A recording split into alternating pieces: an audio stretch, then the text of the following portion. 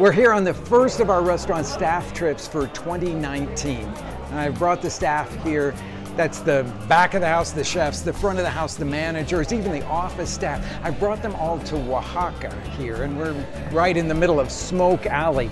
That's that place in Oaxaca where you can go get the grilled meats and then make them into enormous, absolutely drop-dead, delicious tacos. Now, we have, while we've been here, done a lot of different things. Of course, we've gone to a lot of markets because that's really our inspiration for our restaurant's menus. But we've also taken some cooking classes. We did an exceptional class of 4 different tamales with Pilar Cabrera. And then we went out to Teotitlán del Valle, the rug-making village that's so famous here. And we did a class with Reina Mendoza where we made 4 different moles because, of course, Oaxaca is the land of all of the moles.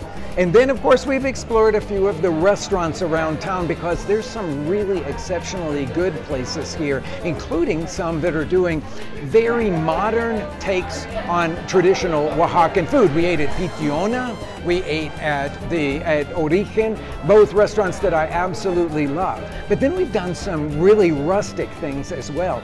We went down to a jutla and we went to a mezcal making palenque, part of the Banhez family of palenques. And we made mezcal with the palenquero down there. We made tepextate, one of my very favorite agaves for that. And we got to taste it straight out of the still. We got to smell the fermentation tanks. All of those things are so essential to being able to really appreciate exactly how much quality there is in those bottles. And why do we do it? We do it because we love sharing Mexico with our staff. We love sharing the true flavors of Mexico with our staff so that then they can share them with you.